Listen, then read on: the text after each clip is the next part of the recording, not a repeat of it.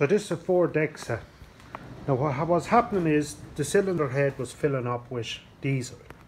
And the reason why it was filling up with diesel is back here underneath the tank here, there's a tap there. And this is primed and it sends fluid through this pipe around to the glow plug on the far side of the engine.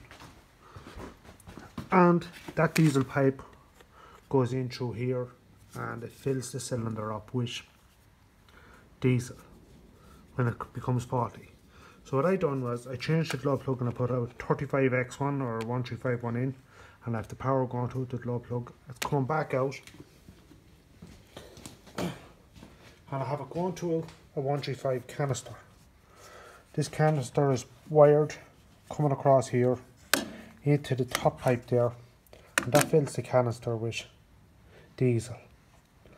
And the bottom pipe then feeds the glow plug, and then the top pipe on the canister, if you can see it there, goes to the fuel tank.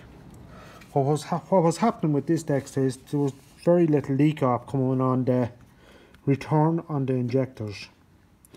So then I had to get a T-piece, so this T-piece here, from my car, and I had to bring that down and wire it to the pump here to prime it.